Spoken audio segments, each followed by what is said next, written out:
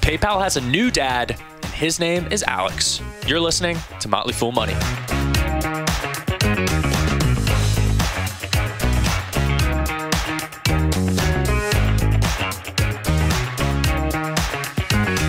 I'm Ricky Mulvey, joined today by Jason Moser. Jason, good to see you. Hey, Ricky, good to see you. How's everything? It's going pretty well. How about for yourself? You know, I could complain, but nobody ever wants to hear it anyway. No, I want you to I want you to complain. We got 5 minutes of JMO complaints. All is well. All is well in the neighborhood. We had a successful Halloween, and now we're kicking off Thanksgiving month. And so I'm excited to get that bird on the Traeger this year. Well, speaking of kicking things off, PayPal has a new CEO, Alex Chriss. 30 days on the job. I'm not going to ask you to judge his performance. He can't really do anything in 30 days. But yesterday was his first earnings call. Gave investors a first impression. What was your take on Alex's first impression to the PayPal shareholders? I'm optimistic. I mean, I really feel like we've got someone in the CEO office there that is aware of the potential that this business has, but also is aware of some of sort of the unforced errors that they've committed kind of along the way that have the market really looking at this thing, more glass half empty right now. His feelings regarding the business, and it seems. We talked about this in production, right? The word focus was used a lot. And I think we could argue that the company has probably lacked focus here over the last several years as it's tried to, reinvent itself and become that super app that we heard Shulman always talking about. Really, at the end of the day, that didn't seem like it was the wisest move. So they're whittling down the cost structure, focusing more on what they do well, which is payments.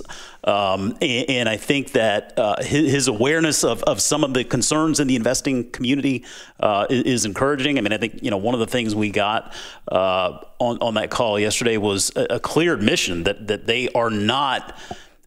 they're not giving us the key performance indicators that tell us how this business is doing, right? It's been difficult to judge this business because the information is just not so granular. We didn't get that level of granularity that I think a lot of us are looking for. It sounds like that's getting ready to change, which is a good thing. Yeah, I will note that Shulman was thanked, quote, for his diligence and professionalism on handing the reins over. Absolutely nothing on the past leadership from the new CEO, Alex Chriss. And he did talk about the key performance indicators. You tell me, how big of a problem was this for PayPal? This is the quote.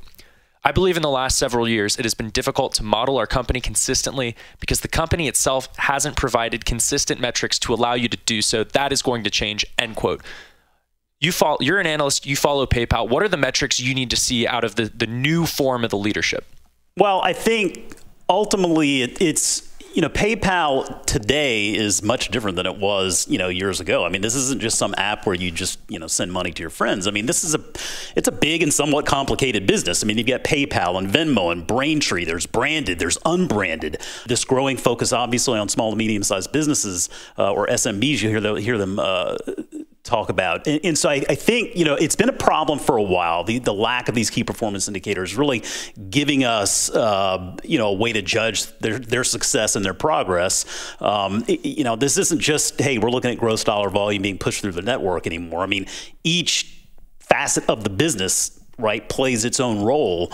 And so I think getting those KPIs, getting those metrics where we can gauge the success of each part of this business is going to be extremely helpful. I mean, I know I'm not the only one. I think it's been a very common sort of complaint in the investing community is just, not being able to really judge their progress or lack of. And now, I mean, it feels like we're going to be able to look under the hood as at each of these drivers of this business and understand more the levers that they can pull with PayPal or with Venmo or what is happening with Braintree and branded versus unbranded.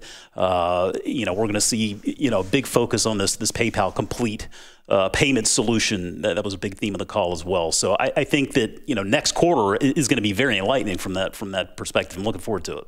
Yeah, we got 18 mentions of the word focus, and that was just in the opening remarks for Alex Chris. He is he is going to repeat that into your skull. He also had a couple innovations that he wanted to highlight. And I'm gonna give you the menu, and then you tell me if any of these are really worth investors' attention. Number 1, we got a cashback credit card. Number 2, a unified PayPal rewards program, 25 million users in the past 12 months.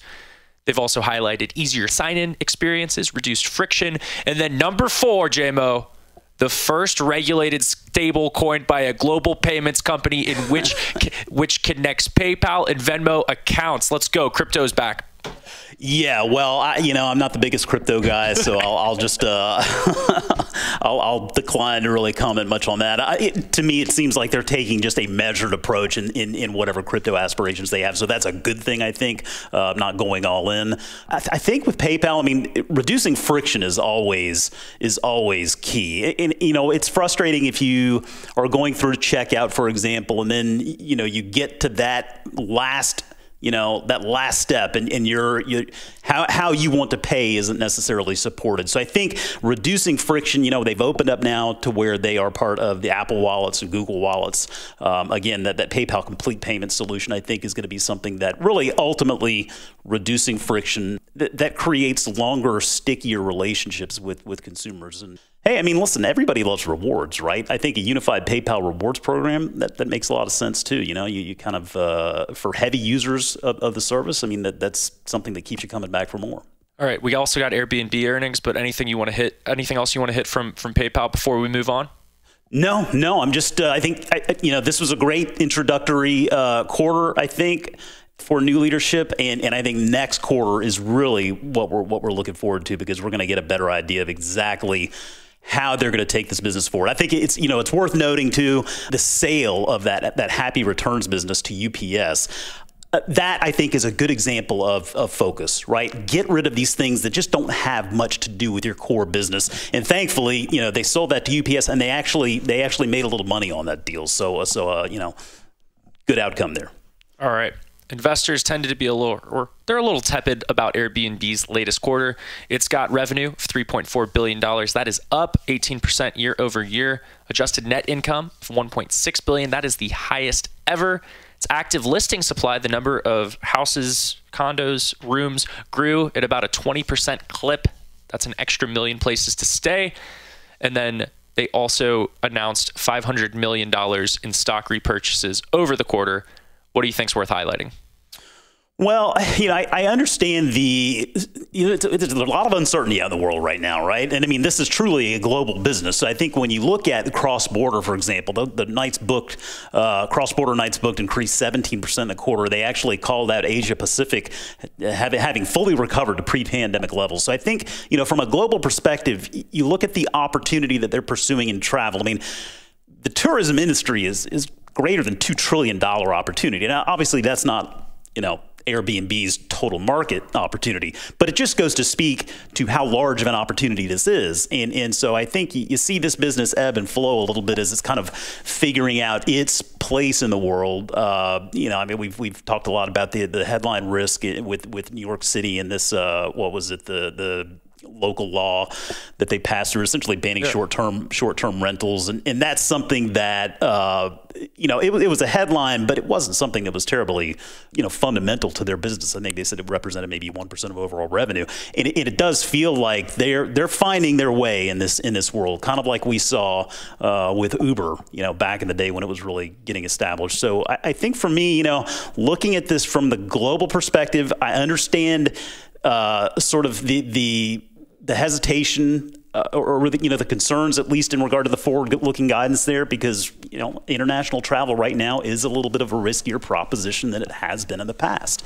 But all things considered, it's a very important business. I do believe if they shut their doors tomorrow, the world would feel it. And so to me, nothing really other to point out than maybe getting a little bit more insight into what they want to do with their experiences. Next week, I think they have their big winter release, and so we'll get some more information there as to updates they've made and sort of the strategy that they're taking with that experience inside of the business, because that can be a very complimentary one. Yeah, Chesky talking about cities opening the doors to Airbnb a little bit more. I think San Diego was one of them. Of course, that's not going to grab the headlines quite like one shutting off Airbnb. But yeah, the experiences thing is a little bit of a concern, Jason. That's the plan for New York City. And before the show, we're doing research. And there are experiences in New York City that look lovely. You can have a tea tour. They have comedy shows. There's someone that'll yell at you while you walk across the Brooklyn Bridge with them. But a lot of the business and experiences, or a good chunk of it, does seem to be people taking photos of you in front of oncoming traffic. I guess, what is your message to those experience buyers that would like those photo shoots in Times Square in front of oncoming traffic? I just make sure your insurance policies are up to date. Take out a little bit more if you need it, because that sounds like an accident waiting to happen. And last thing, I think that Airbnb hasn't really approached yet, but makes a lot of sense for the business, is a loyalty program. Yeah. Chesky told Bloomberg that they're thinking about it, but it really wouldn't have anything to do with like points or free stays, saying, quote, it would probably be more novel than a standard points program, not like a subsidy program, which is what most programs are, but something where when you use it, the service actually gets better. I don't know what that means. Yeah, it's difficult to say. I mean, you're getting rewards by virtue of the card that you're using to pay for your Airbnb stays. So maybe there's the Airbnb power users. I mean, maybe this gives you free upgrades, or maybe you get to waive the cleaning fee or something. I don't know. It sounds like they have to give that one a little bit more thought. But loyalty programs, they pay off. You're giving people a reason to keep using and to keep coming back. So as long as they execute it thoughtfully, it seems like it has some potential. All right, let's finish off with a little bit of mailbag. We got an X or a post or a tweet or a message on the platform formerly known as Twitter from @Taylor_Franklin. We'll ask you this, Jason. Does every lifelong investor regrettably go through a, quote, I should buy an airline stocks phase? Yeah, I think so. I mean, I think the longer that you invest, sure, the more success you witness, but the more mistakes you make, right? I mean, and it's a never-ending learning experience. And airline stocks are funny. I mean, I'm assuming this is not just focused on airline stocks, but that's probably an easy one because, I think historically that's been a pretty tough investment. I think Warren Buffett's got some pretty good quotes out there on investing in airlines. And even he flip-flopped and decided he needed to get into airline stocks at some point. But yeah, I think we all go through that. And the key is to just make sure that you're aware of it and that you learn from it. Like, Ricky, we just got through with this big SPAC phase, right? I mean, we all probably suffered a little bit from that SPAC phase. I know I did. App Harvest, where are you now? That was a dumb investment on my part, but hey, listen, I learned from it, and so yeah, I think the key is embracing the fact that you're going to go through those phases and learning from them and being able to identify that and saying, okay, well, it feels like I'm in this phase. And the last time I went through a phase, what did I learn? Should I just avoid going through this phase? Is it just a phase? I think that's really the key, is just always keep an open mind as an investor and just embrace the learning opportunities, because that's what they are. Jason Moser, thank you for your time and your insight. You got it. Thank you.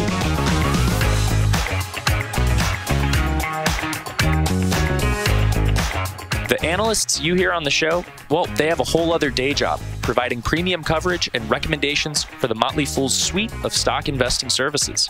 We're giving our listeners a discount on Motley Fool's flagship service. It's called Stock Advisor. So if you're interested in more analysis from our team, 2 stock recommendations per month, and access to Stock Advisor's full scorecard of companies, visit fool.com/MFM discount. I will also include a link in the show notes. All right, when a stock drops 75%, is it time to order up, or are things toast? Up next, Barry Long talks with Tim Beyers about a beaten-up restaurant tech stock.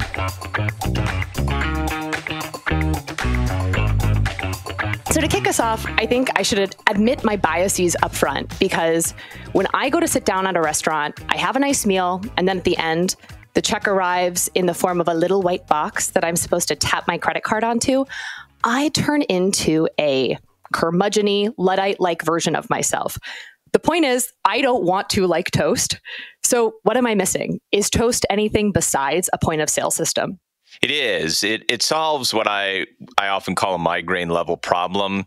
And what I mean by a migraine level problem is if you have a headache, aspirin is nice, but sometimes you can go to sleep and ride it out. But if you have a migraine, you will pay whatever is required in order to get relief for that migraine. And so I like to be investing in companies that solve migraine level problems because they tend to have things like pricing power. They tend to have a little bit of a competitive advantage. And in the case of Toast, the migraine level problem here is that if you're a restaurant operator, you do need to be investing in everything from the point of sale system to managing, ordering, reservations, integrating with delivery systems, managing your payroll, managing just a bazillion things. There's a lot of digital systems that you need to be invested in and which need to be integrated.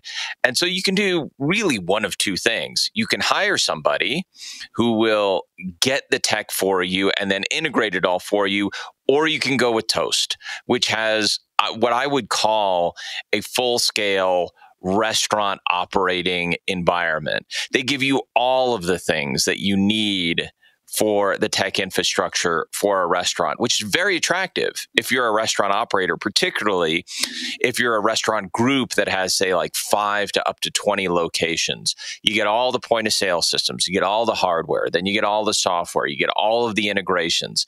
And so the way Toast charges is they will charge you something for that hardware, and they do charge a subscription fee. But the key feature here that is a win-win for the restaurant, and really a win-win-win for the restaurant, the wait staff, and Toast itself, is what's called the fintech side of the business, where they are taking a slice, a small slice, about 50 to 55 basis points off of the fees that are generated through just the business that runs through the restaurant. So as the restaurant does more business, Toast makes more money. As the restaurant makes more money, Toast makes more money.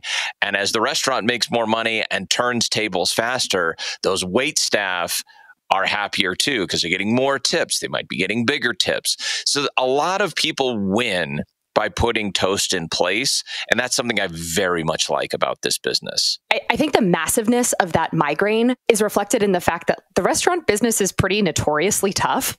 The National Restaurant Association reports that just 20% of restaurants actually make it past the 5-year mark. And then for those that do succeed, margins are famously slim.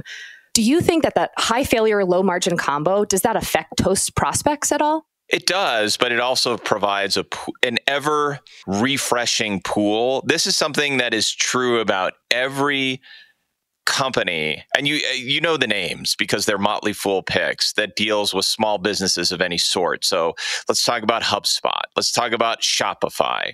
These are businesses that cater to a sector of industry where the churn rate is high because the failure rate amongst small businesses is high. And that would be a really big problem if there weren't always new concepts, new small businesses being created. And in the case of the restaurant business, there's always a new restaurant concept, Mary. I mean, there have been so many of these, and that will always be true. We will always find ways to go out and have a good dining experience, whether we're talking about quick serve, or in the case of really the core of Toast customers is a sit-down experience. Just, maybe have a bottle of wine, a good meal. And we're talking primarily about that type of restaurant and restaurant group where it's an owner that is not a massive chain.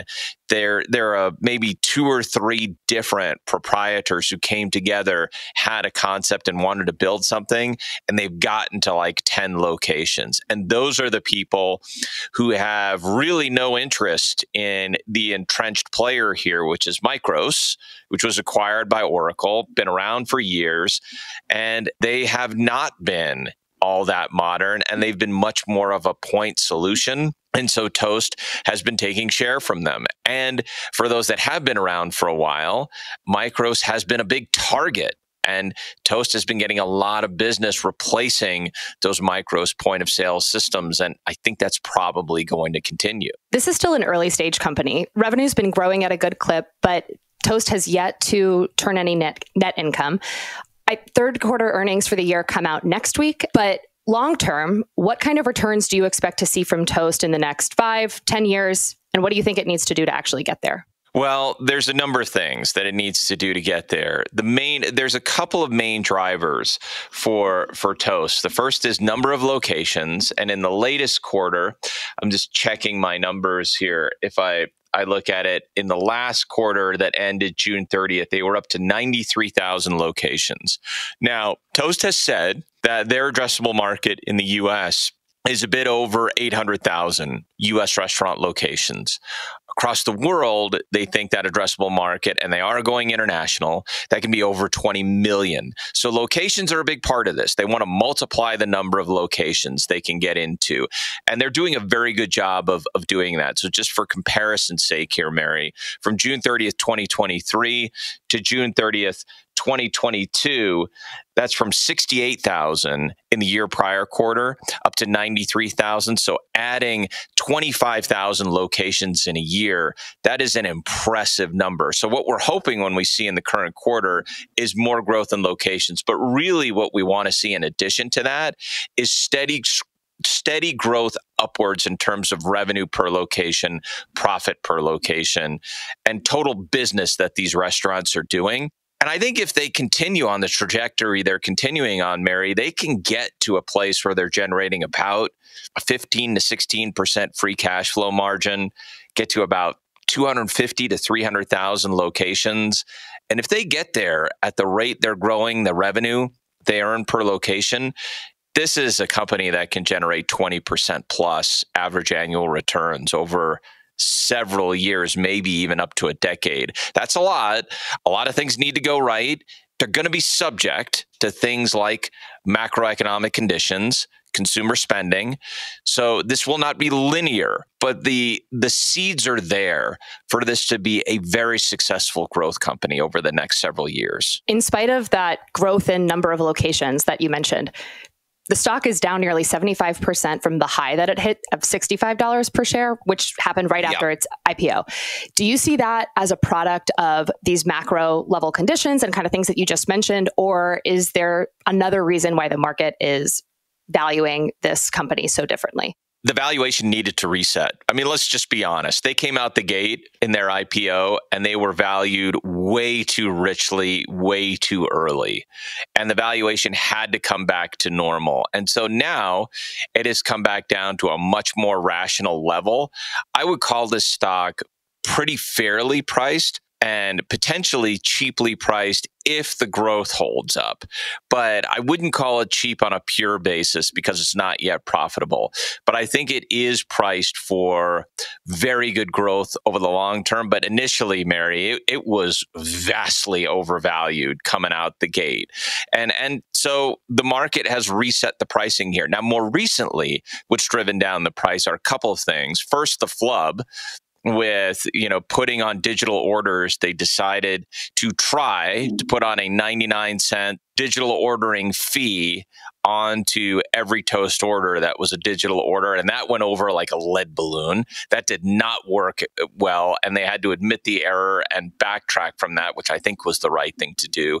And then the other, I think, is a pretty big misunderstanding about a CEO transition. So Chris Comparato, who had been the CEO and had worked with the founding team for a really long period of time, including at their prior company, it was time for him to move on to become executive chairman. And the CEO is not somebody who's coming in from the outside. This is a founder. This is, Anam Narang, who has served in a number of different operational roles for Toast. Like, he helped lead sales early on in the company's life.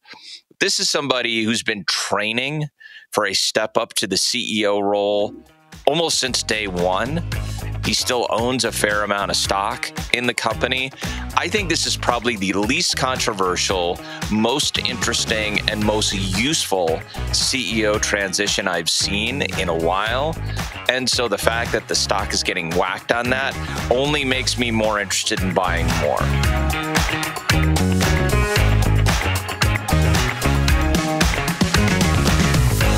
As As always, people on the program may own stocks mentioned. The Motley Fool may have formal recommendations for or against, so don't buy or sell anything based solely on what you hear. I'm Ricky Mulvey. Thanks for listening. We'll be back tomorrow.